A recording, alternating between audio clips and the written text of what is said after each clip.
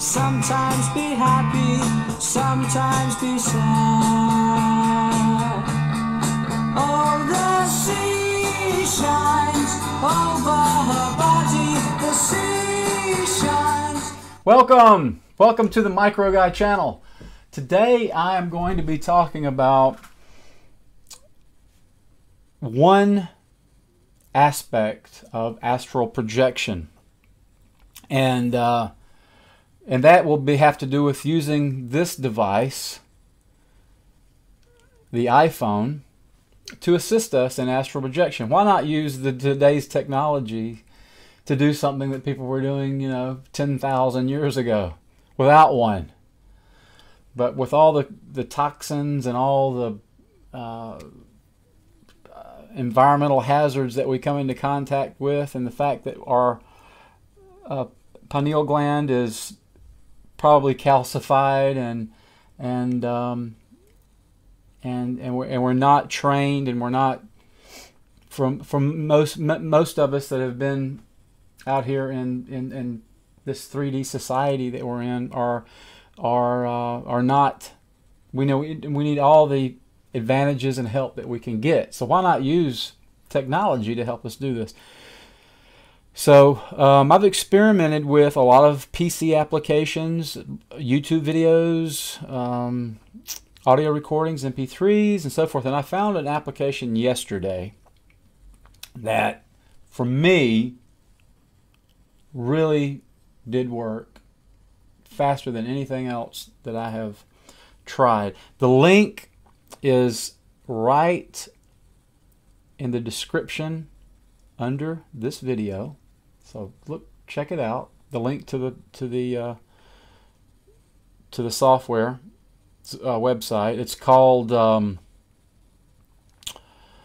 it's a product by TeslaSoftware.com, and they make a series of apps for the iPhone called I guess they call it ambiscience, binaural beats. That's what we're talking about. And the way that technology works is we have two hemispheres in our brain, and a signal is introduced into the left ear. For example, let's say 100 hertz, or it could be 300 hertz. It can be. It doesn't matter what the base frequency is, as much. And then the other ear will be a frequency that is 5 to 7 to 10 degrees, or 5 to 7 to 10 hertz apart from that. So we have, like, for example, a 200 hertz signal here and a 205 hertz signal here, and the brain will be able to detect this difference. And what happens is the two hemispheres will begin to unite and work in unison as they try to resolve that, I guess, that 5 hertz differential. I'm not really sure exactly how it works, but if you wanted to research some more of that, Robert Monroe with the Monroe Institute, I think, was one of the first people that really documented this. But anyway, it's known as a binaural beat, and the product, again, is in the description. And what you're going to want to do is get a set of headphones. These are Yamaha studio headphones that, if you want the best sound quality, get you a pair of studio headphones. These are $50 on Amazon. But I prefer, because if you want to turn your head, feel a little more free to move around, I just use a simple pair of these earbuds. Put the earbuds in. I'm not going to put them in because I want to hear myself now during this video, and plug it in. And okay, so you're going to go down here to TeslaSoftware.com, and you're going to want the pure meditation version of their application, of their iPhone app. And then you're going to want to go to, let me get you to this is the main screen. So if you can see that, probably, yeah. That's the main screen. And you can see this little center button right here. This is where it takes you to your binaural beat settings.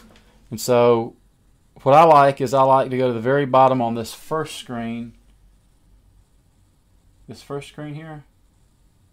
I'll show you. I'll go down to just the rain. Just the rain. Okay, hit play. I'll just take this.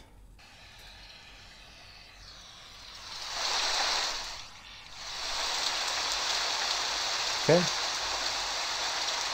Then you're going to push that center toggle that I showed you, that right there in that center toggle right there.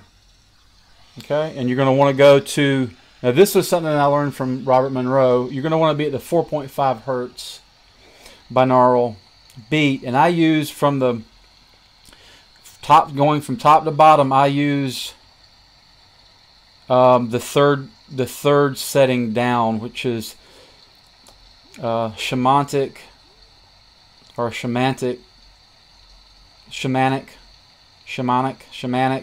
4.5 hertz L, which means that's the lower bass frequency. Gives you a little more of a like a lower pitch tone that they put the 4.5 in. Okay, and so that's the one that I found worked the best for me. Right there, you see it's highlighted. Okay, and you hit play.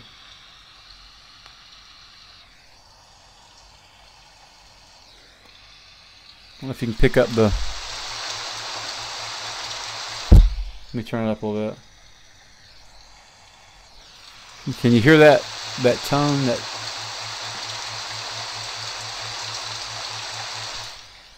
Anyway, we're already 7 minutes in, so I wanted to kind of keep this as brief as I could.